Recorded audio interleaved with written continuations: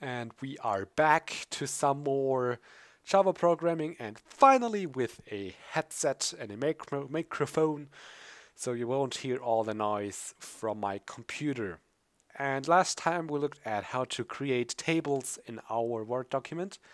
So now we're looking at how to change height, change background colors, and maybe change the text itself in a table. And sadly, you can't do as much as you could do on a Word document. And some things that are supposed to work in there at least didn't work for me. Hopefully those bugs are getting fixed, or it's just me who didn't figure out how to use it. But I'll show you what I figured out what works. And I'll just start by changing the background color. So we can do that by saying, let's say cell 0. Let's change the cell 0 background to, so I'll say cell 0 dot set color. As a parameter, it asks for a string, which is again the hexadecimal color. So I'll set it to, let's see. Wait a moment. I'll set it to FF 9900. So that's red with a little bit of green. Oops. Wait. What happened? Oh, that's right. No, stop it. I did it. Shoot. Sorry. I put in 0 too much. All right, let's start this over again. So FF9900 is hopefully a little bit of green with a lot of red. Let's see what that looks like. And oh, yeah, it's kind of a brown thing going on here. Alright, so that's how you change the background color. So what else you can see is that the text in there is pretty much crunched in there. So let's maybe insert some margins.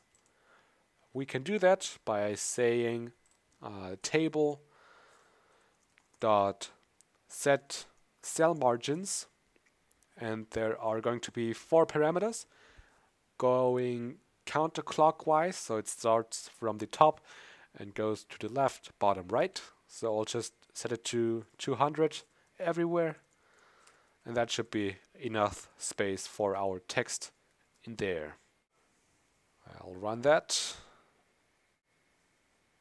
And you can see that there's now a margin for our text. And you can also manually change the height of the table or of the cell, of the row, I mean, of course. So you can say, oops, didn't want to do that. Sorry about that. Row 0 dot set height, and set that to, let's see, 500 maybe. And apparently you were also able to change the width of the table or of the cell, but for me it didn't work out, sadly. So I tried to do that by saying table dot set width to an integer or set column band size, but nothing worked for me. I don't know if I did something wrong or if there's just a bug in the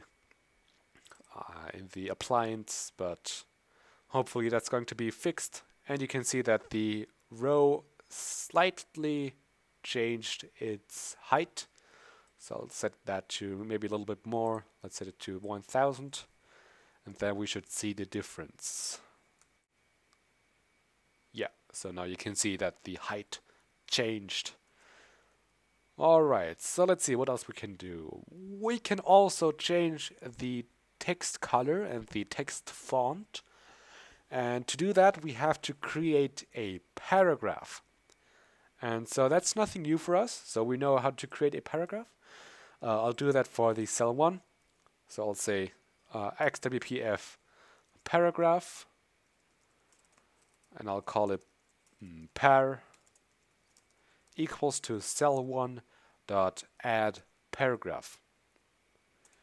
And then we have to create our run. I'll call it run equals to par dot create run. And I think I still have to import.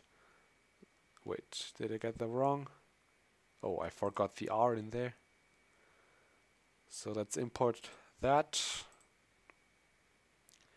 And let's import the run as well.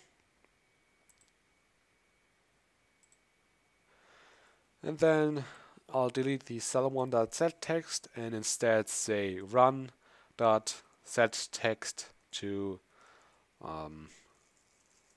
and I'll set it to ice cream. And then from there we can of course change the font family to Arial Black. Arial Black. And then we can also change the font size. No, god damn it. Set font size to 25. And then do all the stuff we already have done a couple of tutorials ago. So we can say set bold to true.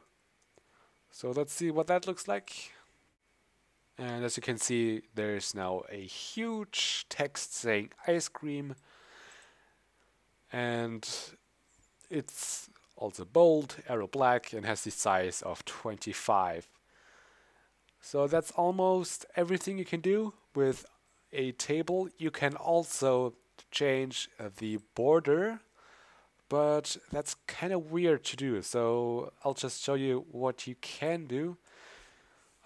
You can say table dot set inside H border or inside V border. So H border is the horizontal borders and the V border is the vertical borders. And then you can say xwpf border type dot, I'll set it to double. I'll say set the size to 3, space to 2, and the RGB color to, let's give it a blue color, 0000 BB. So that should be a, oops, wait, border. I have to import that. Sorry about me. Okay, let's run it again.